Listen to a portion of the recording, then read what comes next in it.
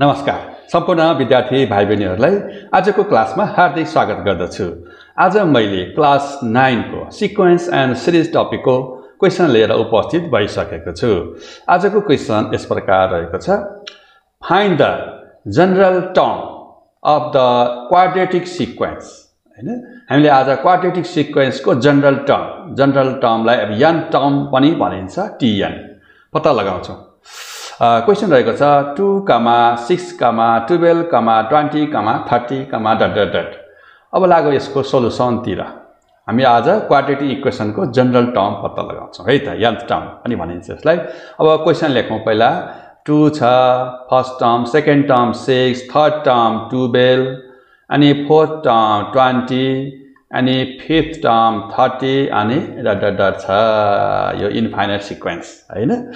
अब हेरौं है त यसमा कसरी बढिरहेको छ त ल।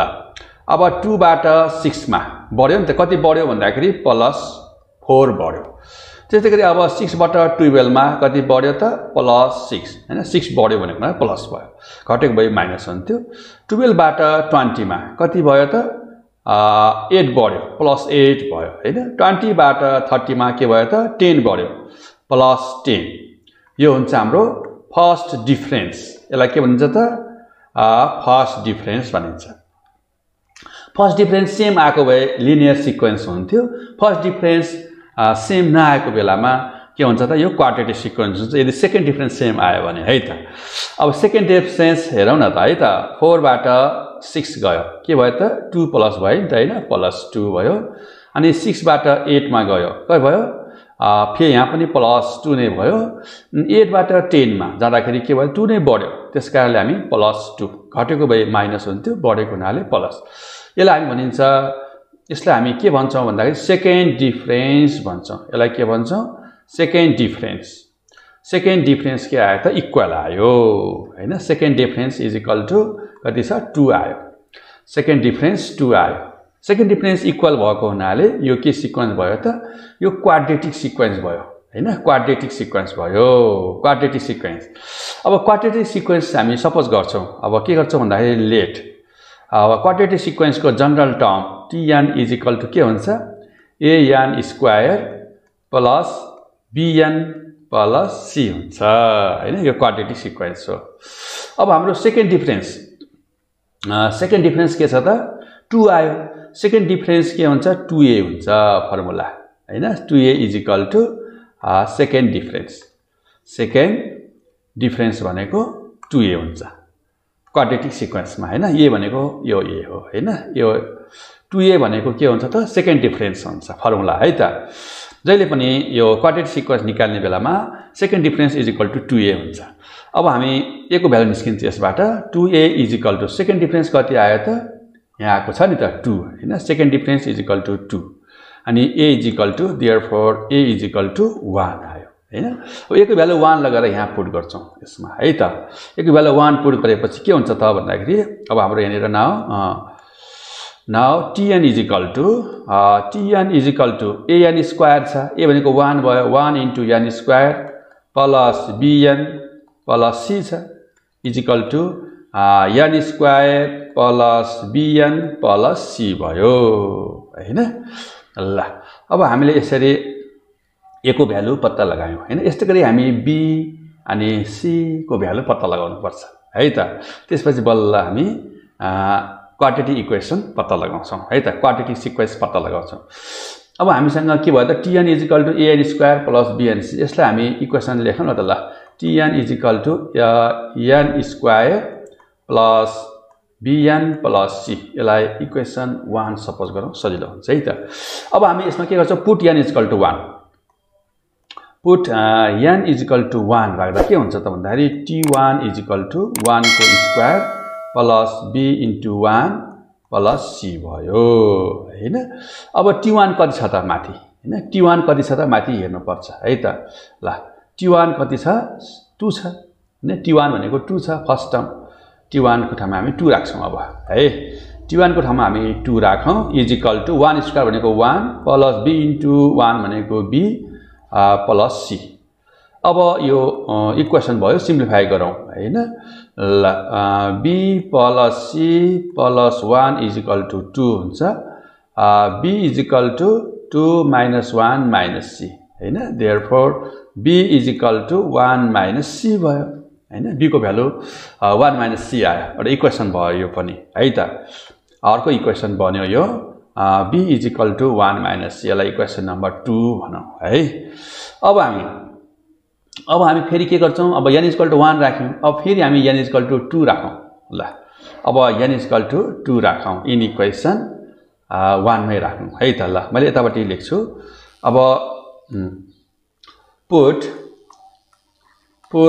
n = 2 हैन 2 मा राखौं इक्वेसन 1 मा इक्वेसन 1 n = 2 राख्दाखेरि इक्वेसन 1 भनेको यहाँ नि रहेछ इक्वेसन 1 भनेको यो हो है त यसमा n को ठाउँमा 2 राख्दाखेरि के हुन्छ त भन्दाखेरि t2 = 2 square plus b * 2 plus c भयो अब t2 कति छ सेकेन्ड टर्म पनि हेर्नु पर्यो हामीले ल सेकेन्ड टर्म कति छ हेरौं त सेकेन्ड टर्म भनेको 6 छ हैन सेकेन्ड टर्म कति छ त 6 छ अब 6 राखौं t2 को ठाउँमा 6 = 2 स्क्वायर भनेको 4 प्लस b * 2 भनेको 2b प्लस c हैन अब 4 लाई अर्को साइडमा ल्याउँदा माइनस हुन्छ 6 - 4 = 2 b को भ्यालु पनि पुट गर्दियौ b को भ्यालु कति आएको छ इक्वेसन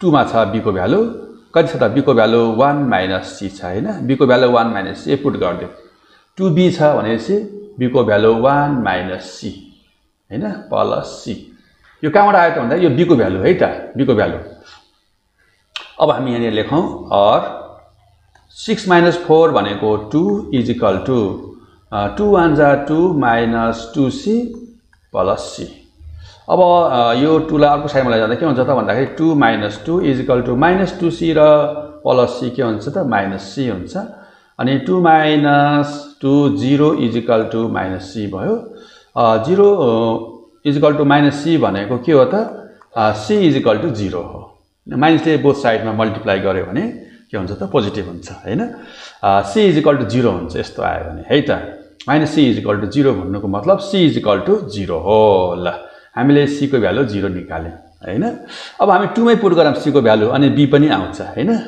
ल पुट c = 0 हैन यो 2 मै पुट गरौँ ल 2 मा ल b = 1 - c हैन 1 - c भनेको 0 = 1 आयो b को भ्यालु कति आयो त 1 आयो हैन ल हामीले अब के भ्यालु निकाल्यौं भन्दाखेरि a b c a को भ्यालु कति आयो a को भ्यालु 1 आयो a को भ्यालु हामी राखिसक्यौं ठीक छ चाहिएन हाम्रो b को भ्यालु 1 आयो c को भ्यालु 0 आयो अब यो ल राखौं केमा इक्वेसन नम्बर 1 मा ल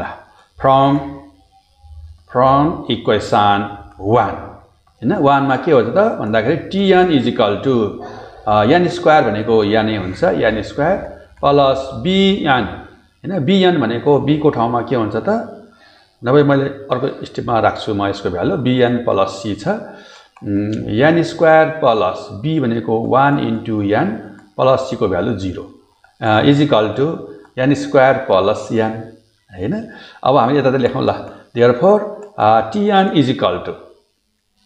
अब हामीले यसलाई कमन लिन पनि सकिन्छ n स्क्वायर प्लस n मा n कमन लिएर अनि n प्लस 1 यसरी पनि लेख्न सकिन्छ यो हाम्रो के हो त रिक्वायर्ड आन्सर हो हैन यसरी हामीले के निकाल्यौं त क्वाड्रेटिक सिक्वेन्स को जनरल टर्म निकाल्यौं हैन therefore required general term is n times n plus 1 लेखे पनि हुन्छ अथवा n स्क्वायर प्लस n लेखे पनि हुन्छ हैन यसरी हामीले n टर्म अथवा general term of quadratic sequence निकाल्न सफल भयौं आजको क्लास हाम्रो यति जेलसम्म भिडियो हेरेर साथ दिनुभएकोमा सम्पूर्ण विद्यार्थी भाइ बहिनीहरुप्रति हार्दिक आभार प्रकट गर्दै आजको क्लासबाट बिदा हुन्छु हस्त नमस्कार।